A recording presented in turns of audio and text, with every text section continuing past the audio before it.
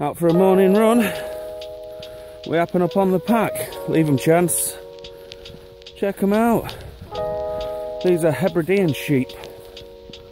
I used to work for Notts Wildlife Trust and look after these bad boys. Hey,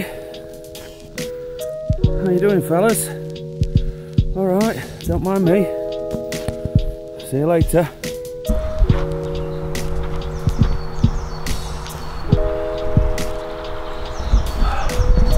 Oh my god. Yeah, you don't want to see this in the morning, do you? So I've been struggling to be motivated to get a run in the afternoons after work. So I decided I'd drop Gemma off this morning and I'd come out and get a quick 5k in. Let's just turn this radio off. So that's what I've done. It's now 10 o'clock. I'm gonna go to work. Whew, I tell you what, I might just have a quick shower on the way past home before I go in. That's really done me. Yeah, but it was lovely out there. Passed quite a few cyclists and walkers though at this time in the morning, which was a surprise. And those Hebridean sheep that you saw at the start there, yeah, I used to work for Notts Wildlife Trust and they had a heathland restoration project and they used to graze them, so I've actually spent time with those animals in the sheds with lambing and all that kind of stuff, which was an education, but I had to give it up because I had terrible hay fever and at the time I just couldn't work through it. It's crazy, isn't it? Oh, right, start the car, let's go and have a shower. Oh, on the way past, I couldn't help but pull up and show you this. I've always been a bit of a nature buff, but while the bluebells are out in force in Clumber, check this out.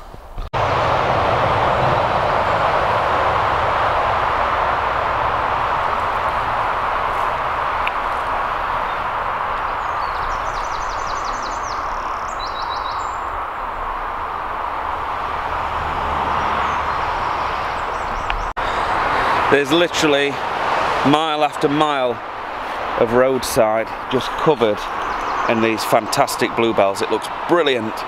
Right, let's get back in the car and get home because there's a few people looking at me a bit weird over here on the road.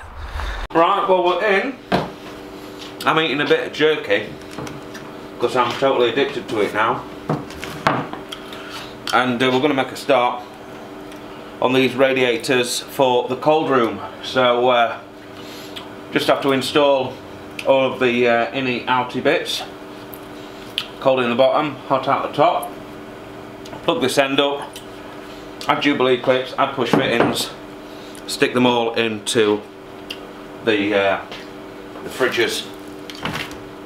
And I only ordered these yesterday and the boxes have arrived already for the controllers, so we'll start putting them together as well one at a time. There's still some components missing so I can't complete them, but I reckon we'll be able to give it a good run. And I've also got the chiller back on today. We'll see what temperature that actually gets down to.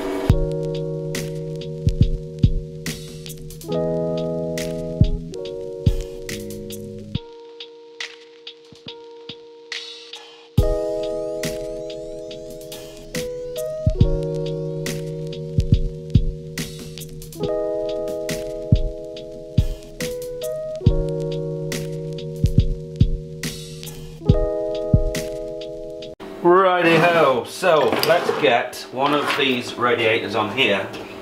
You'll see exactly what we've done. So we've attached one of these plugs that I welded to this centre port here, and then we've got the cold coming in at the bottom, and then it picks up the heat as it runs through the radiator, and the warm coming out the top.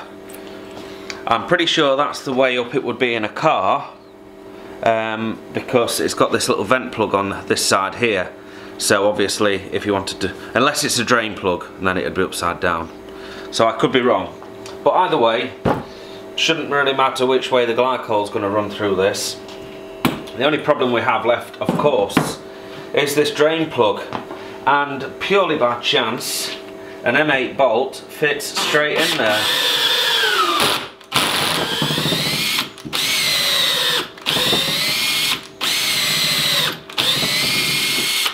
So just wound it in 2 or 3 times, and it's essentially cut its own thread in there.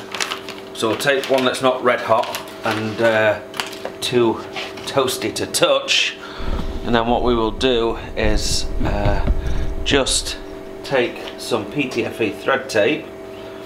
Everyone keeps screaming at me to get the gas PTFE thread tape, but the thing is, I've got about 10 or 15 rolls of this stuff in a drawer, so I ain't buying no new stuff until this has run out, folks. I think it's Schnuz shouting at me, and normally he's right if I swap onto something that he's advised me to do. Generally so far it's been good advice. So we'll pop that in there, PTFE tape, and we'll wind it all the way in, and it worked outside, so there's no reason why that shouldn't work in here. So I've just got the other one to do. I've already done 2, 1 more to do, and then we're ready to start plumbing these in. So we've had a leak.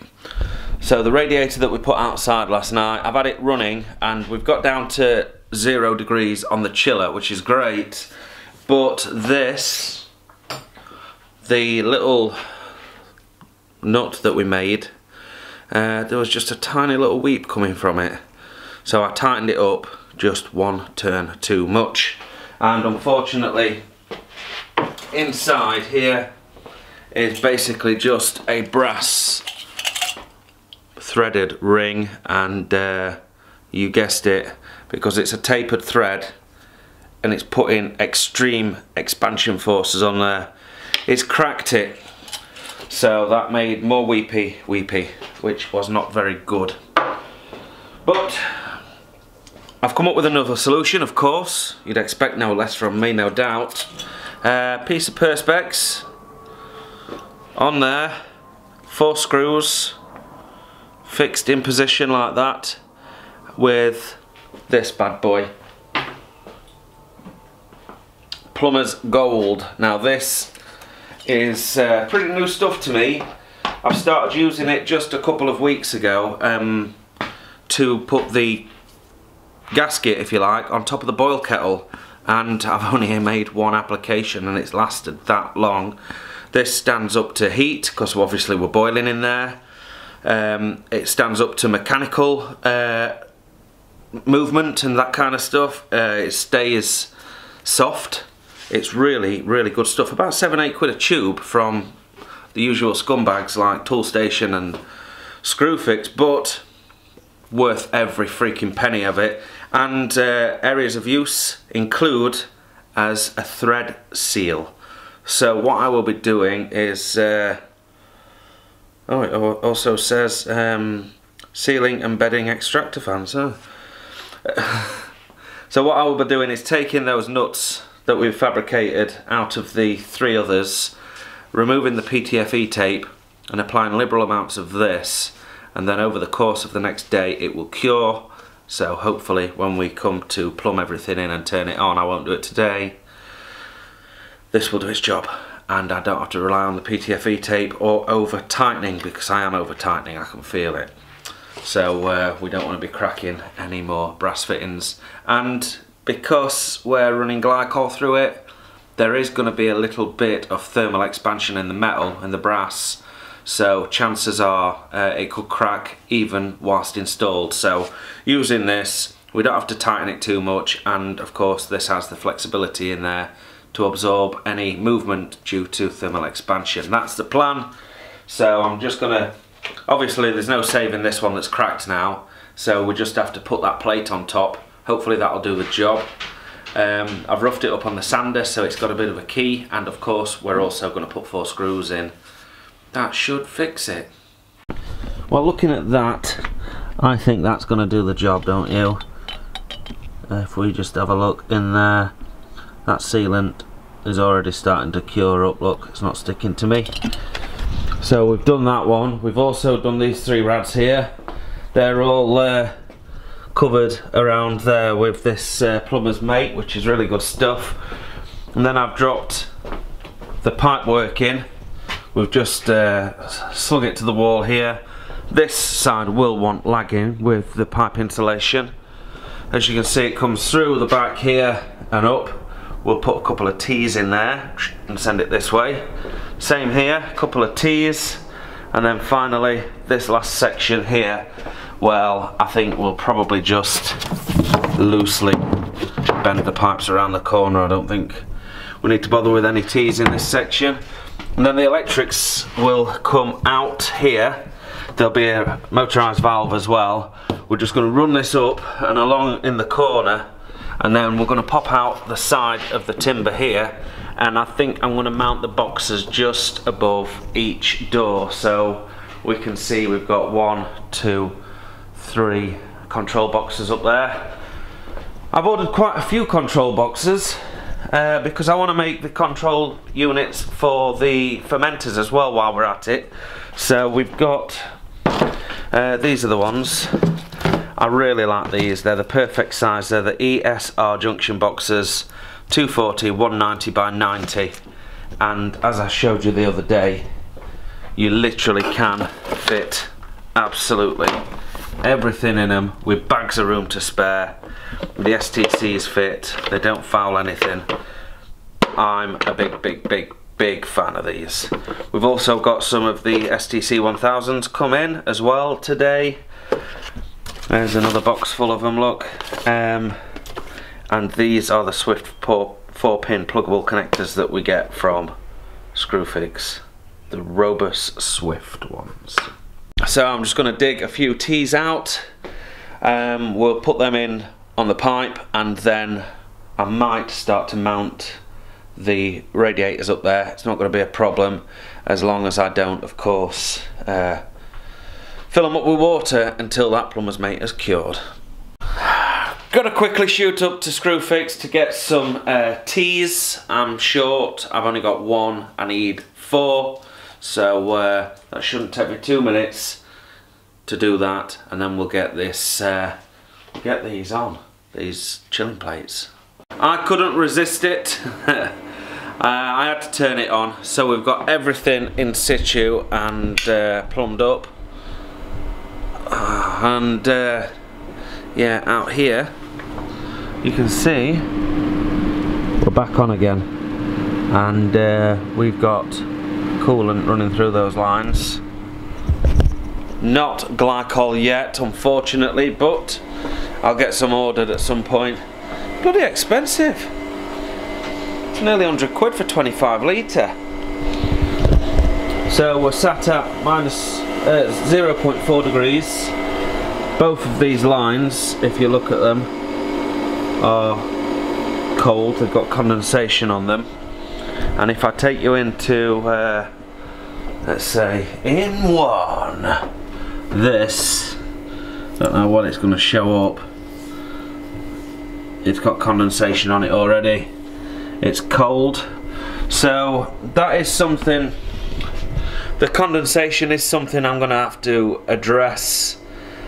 On the last cold room that I built, I hung a small tray underneath each fan to catch the condensation, and that had a drain hose, and all the drain hoses could link together past each other coming this way, and then they could run essentially down here somewhere like that, or maybe at the other side. And then what I did was I created a bucket which had 2 float level indicators in it and a pond pump, so when the liquid filled up to the top, it'd kick a pond pump on and it'd drain all that condensation liquid out into the drain effectively. And then once it dropped the lower float valve, that'd break the circuit and reset the system again. So I've got a schematic for that somewhere also, but it's something that I copied from a design for an underback on Homebrew Talk or something like that a long time ago, and I built one of these at IVB just using a 17-20 litre bucket, and it worked a treat. Froggy will remember it if he's watching. So I could do that to get rid of the condensation, Or the other option is we don't run the cellars as cold as that. So maybe we just have them sitting somewhere around 12 degrees instead of going any lower. And if then we have the glycol bath sat at around freezing, it's still going to induce condensation. Honestly though, it is a wet floor, and it all runs down towards my draining section over there, so there's actually nothing stopping me letting it hit the floor and just draining it out of the cold rooms underneath the doors, to be honest. For now, it's not perfect, it's not ideal, but in a pinch I suppose we could work it like that. Anyway, I'm going to wrap it up today. I know it's a pretty short one, but that run this morning killed me. That's why I can't be bothered to do them in the afternoon, you see. By no means have I got all my jobs complete today, but we're just going to have to come back and do it tomorrow. I need to get these boxes built, but I don't have all the equipment for it. On the new boxes for the cold rooms, I want to incorporate a little on and off switch so we can turn the fan on and off. I suppose I don't really need to, but I want to do it anyway. But yeah, other than that folks, it's a bit of a short one, not much content today, but you know, it's a vlog, and a vlog is a vlog, isn't it? So we'll pick it up tomorrow, and we'll see how we feel then. Cheers.